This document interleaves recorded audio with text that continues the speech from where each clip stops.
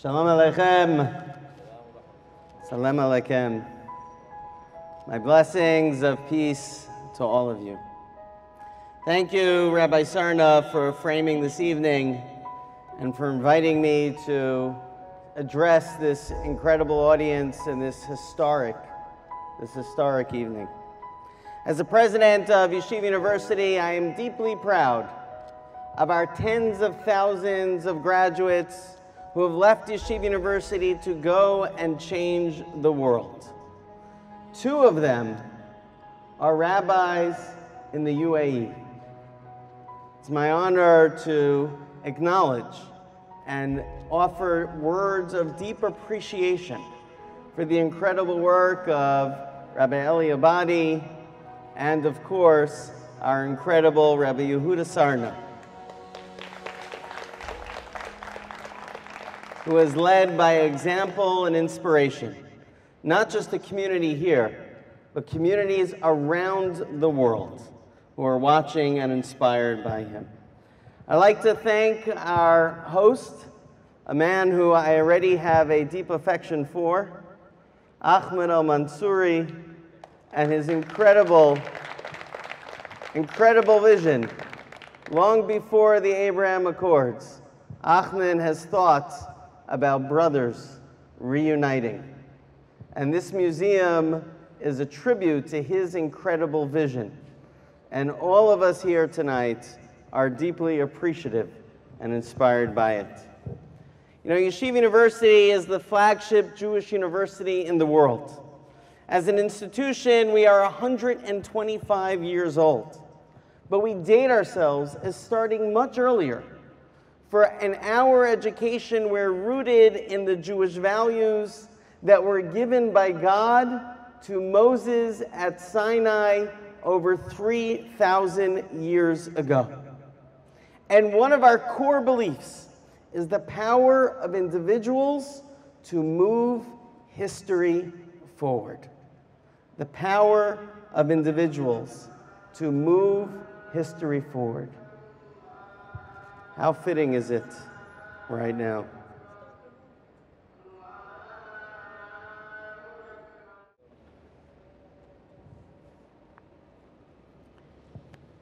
A great reflection of the brotherhood that brings us together and unites us. Tonight's event, while bringing us back to this dark time of the Holocaust, is an evening of light, because it shows us how we can come together in partnership of faith communities who will not rest until hate is defeated. We stand side by side with our new friends and allies in the battle against anti-Semitism and the fight for tolerance.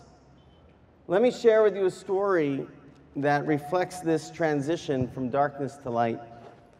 Story is told of a Jewish grandfather who throughout World War II managed to keep his grandson alive, even in the concentration camps. In the concentration camps, it was the most horrible and difficult of times. And the grandfather was able to smuggle his grandson and hand him food, keep him alive throughout these years. At the end of the war, the Nazis forced their Jewish prisoners on a death march. They forced them without any food, without any rest, to walk for miles and miles. Jews were dropping and dying of dehydration and exhaustion, and anyone who slipped was immediately shot. The grandfather realized that his grandson would never be able to survive. So he put his grandson on his shoulders and he began to walk and carry him. All of the prisoners told the grandfather, "You're never going to make it. You have to leave him behind. You're never going to survive. You both are going to die." But the grandfather wouldn't listen, and he continued to march with his grandson on his shoulders. At the end of the march, the Allied forces came and liberated the prisoners. And to everyone's amazement, the grandfather and the grandson survived. When people came to him and said, how did you do it? How do you perform such a miraculous act of strength? The grandfather quoted a passage in the Talmud, in the Gemara. Ha'aron nosei et nosav. The Ark of the Covenant carries its carriers.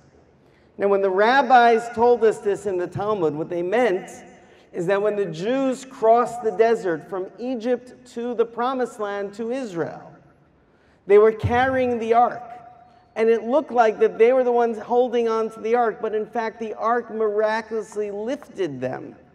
And it was the Ark that was carrying them. Ha'aron nosei et nosav.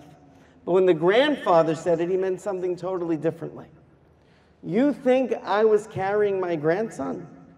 It was he who gave me purpose. It was he who gave me meaning. You think that I was holding his weight? Without him, I never would have survived. He gave me my purpose. It was he who was carrying me. It is this story that I think characterizes the Jewish community and typifies the history of the Jewish people. For thousands of years, our people have faced hardships and even at times persecutions.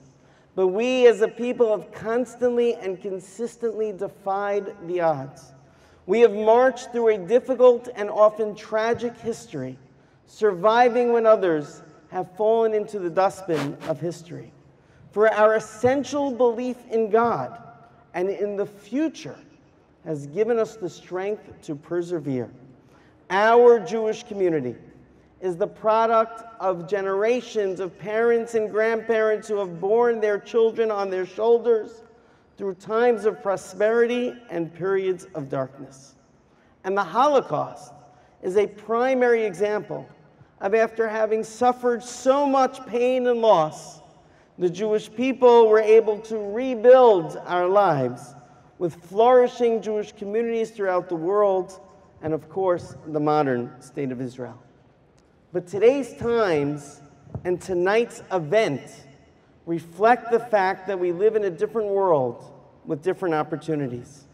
We live in an unprecedented era, an interconnected era, in which advances in technology and global communications have given us new opportunities to impact one another, in which the relationship between Jews and others in the world has shifted, where once we might have looked at our neighbors and saw only persecutors, today we may look at them and see potential partners, even brothers. Whereas in the past we marched through the valley of the shadow of death alone, with the highest goal being survival, today we're on a different march. And this is a march not just for the survival of Jewish children, but for peace and prosperity for all children. And in this march, we are no longer alone.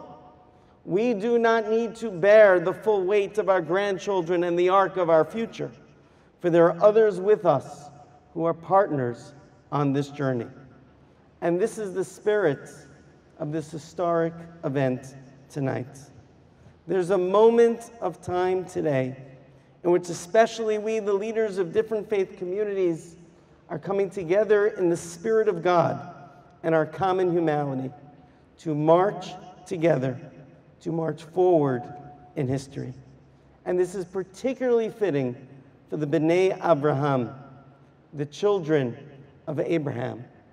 You come to this evening, you visit this museum, and you feel a historic reunion between Ishmael and Yitzchak. You feel a reuniting, a return of cousins, of brothers, to work together to build a better future for our families. Not only in mutual support against hate and intolerance, but also positive collaborative initiatives in advancing human flourishing through technology, entrepreneurship, innovation, and business. And we at Yeshiva University are excited to explore ways in which we can partner and connect in building a brighter future together.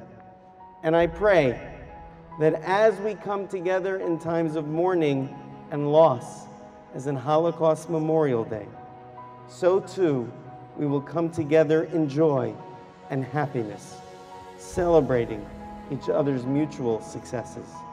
May that day come soon, and may God bless you all.